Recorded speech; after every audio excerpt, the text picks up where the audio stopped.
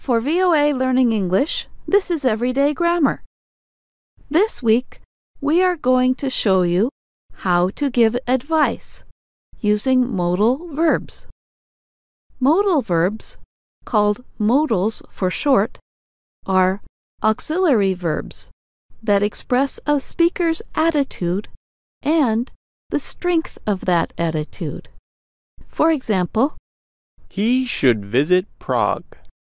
In this sentence, should is the modal verb and visit is the main verb. The simple form of a verb goes after a modal. Do not add the third person s to a verb after a modal. It would sound strange to say, he should visit Prague. Or, he should to visit Prague. The correct way is, he should visit Prague. There are about 17 modals in English. Grammar experts do not agree on an exact number. Today, we will focus on 3 common modals used for giving advice: should, ought to, and had better. Let's start with should. Should has multiple meanings. It can be used to express certainty, such as, he should be here by 5 o'clock. Should can be a substitute for the conditional word if. You might hear someone say, should you need help, just ask me. But more often, we use should to give suggestions and friendly advice, such as, you should apply for that job. Or, you should try that new restaurant. The past form of the modal should is should have plus the past participle. For example, I should have brought my wallet. Notice that the main verb brought is in the past participle form.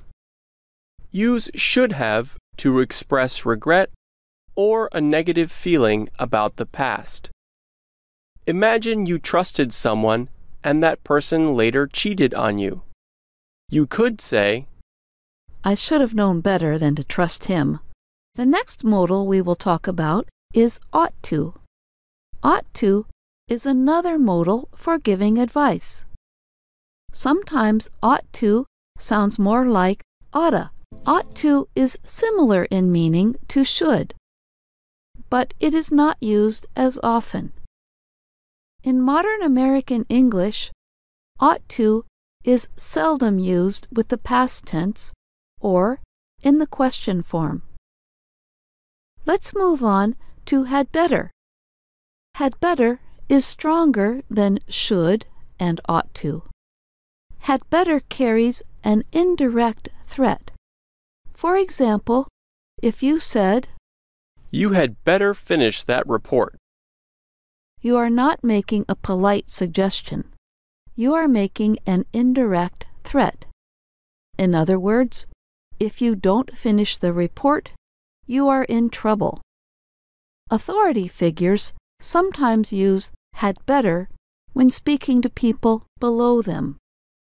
Parents also use this form often. Listen to cartoon character Mallory Archer. Mallory is the head of a spy agency. People think she is arrogant and heartless. Listen to her tone when she uses had better. Oh, I'll send up some help. And Missy, you had better watch it. As you can hear, Mallory is not making a polite suggestion.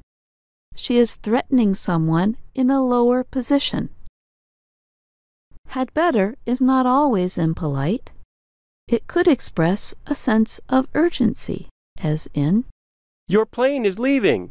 You had better run. In other words, if you don't run, you will miss your flight. Had better has no past tense or question form. Should, ought to, and had better can be difficult for English learners to hear. Native speakers often shorten these words in casual conversation. In rapid speech, modals seem to disappear because they are shortened and often fall on unstressed syllables. We will read some examples for you. The first sentence will be in slow, careful speech. Then we will read it again in rapid, informal speech. I should have been listening to what she had to say. I should have been listening to what she had to say. You ought to be ashamed of yourself. You ought to be ashamed of yourself. You had better decide what you want to do. You'd better decide what you want to do. That's all the advice we have for you today. There is much more to learn about modals. We will cover them in more detail in future episodes.